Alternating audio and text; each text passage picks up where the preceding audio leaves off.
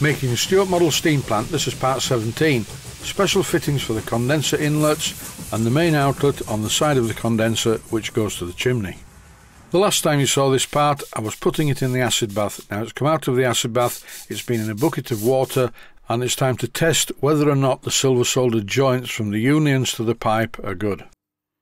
First of all, I check the fittings with my scriber to make sure there are no lumps of silver solder in there, and that seems to be okay. Now I'm checking everything with the airline and there are no leaks, so this is past fit for service. This is a commercial union that sits between two union nuts for extending pipes. And I've been using this fitting to show the arrangement of the exhaust from inside the condenser to the chimney. But the fitting is too short, so I'm making a new one, a special one that is longer at one end than the other. First I need to turn down a piece of brass hexagon to 3/8 of an inch in diameter. Nothing difficult here, just check it with the micrometer and keep removing metal till it's the right size. Trying really hard not to remove too much metal and make the part undersize.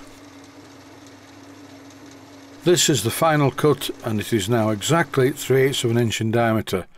Next job, drill down the centre using a centre drill. This is going to be where the union cone sits, so it needs to be quite a deep centre, almost all the way in. Here I'm using one of my cheap and cheerful threading adapters. Maybe it's not quite as good as a tailstock die holder, but it's a lot cheaper and I can have every one of them pre-loaded with dies, which saves a lot of time.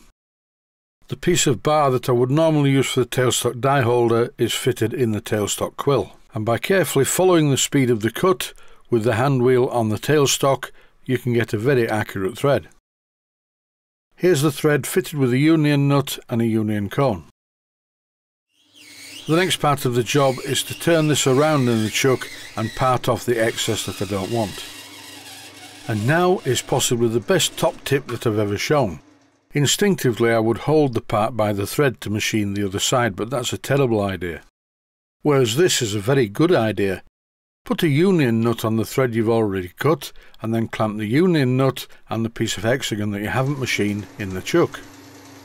Then you can machine away the brass to your heart's content without any fear of it breaking anything.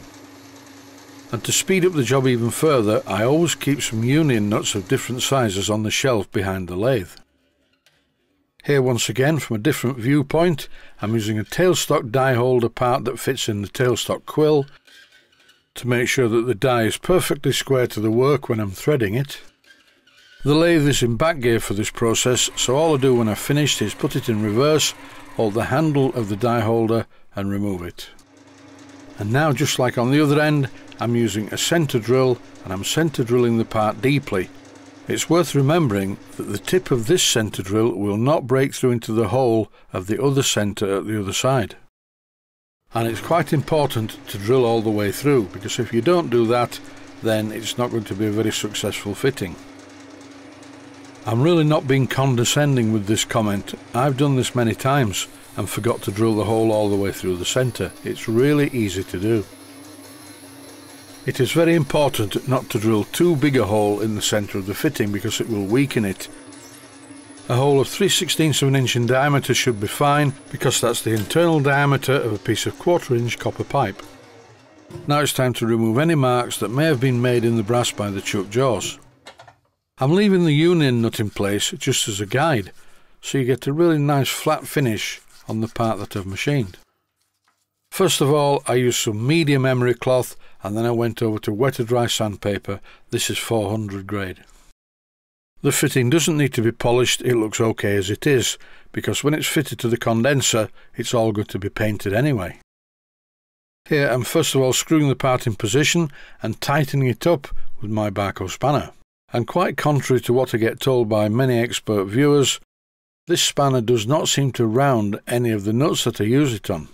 I bent a piece of copper pipe to 90 degrees, silver soldered on a union cone, and in this clip I've just tightened it onto the inside of the fitting. Here I'm checking that there's sufficient clearance between the end of the pipe, which is purposely chamfered, and the top of the condenser. The next part of the job involves drilling 2 holes in the side of the condenser near the top. This is where the exhaust from the steam engines will enter the condenser. Once I drilled and threaded the holes, I fitted a pair of 3/8 by 32 threads per inch double fittings. These are standard commercial ones.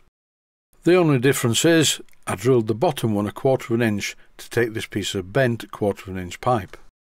This will allow the exhaust from the second steam engine to exit very close to the top of the condenser, same as the other one. In this clip you get the idea of what's going on.